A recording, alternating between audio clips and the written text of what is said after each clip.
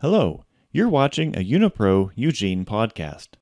This video gives a brief overview of the UGENE 1.15 new features.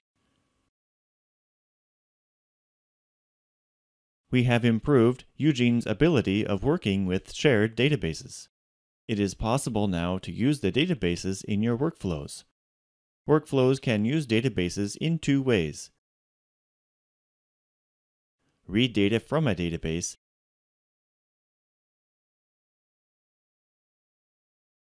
and write data to it.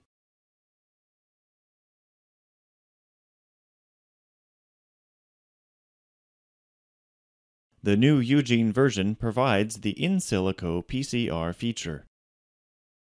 You can set a primers pair and simulate your PCR experiment. You can keep a library of your primers. Add primers into the library and they will be stored there between UGENE sessions.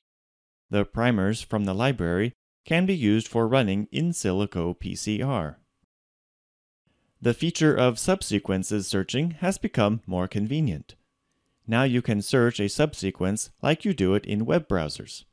Enter a target subsequence, navigate through the results, and then create annotations if you like. Most sequence algorithms in UGENE have been improved for working with circular sequences. The algorithms are Smith-Waterman searching, local and remote BLAST, ORFs searching, Primer 3, and others. If a sequence is circular, then the algorithms automatically consider this property during the calculations. We have added the new options panel for adjusting the circular view of sequences. Now you can change many options for getting the needed picture. The long-awaited feature, Denovo assembling tool, has finally appeared in UGENE. We integrated the Spades Denovo assembler. This assembler is good in assembling of single-cell and multi-cell bacterial datasets. The Spades assembler is available in the special genome assembling dialog and in the Workflow Designer.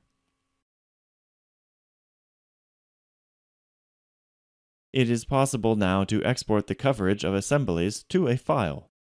The exported text file contains a table that describes the count of aligned short reads for each assembly position. Thank you for watching the podcast.